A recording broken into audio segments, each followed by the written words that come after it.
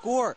2 successful penalty kills for the Gladiators. Let's see what they have on the offensive side. Nolan Burke works in, pulls up, shoots, save, rebound, score!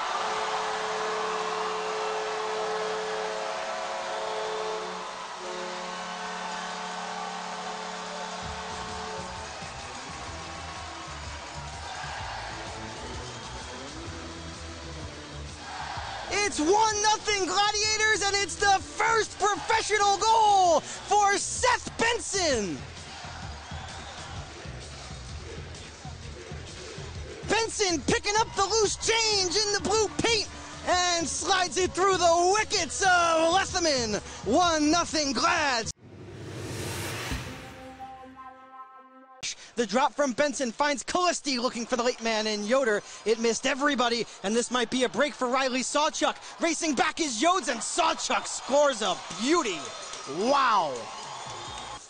The two played earlier this season in Quebec. Here's a pass across, and the Walleye score. It's Sawchuk with his second of the period. Hawkins on the backhand to the near side.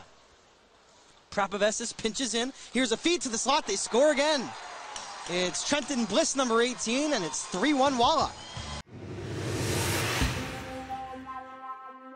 And looking to take this one here in Atlanta here in the final 28 seconds.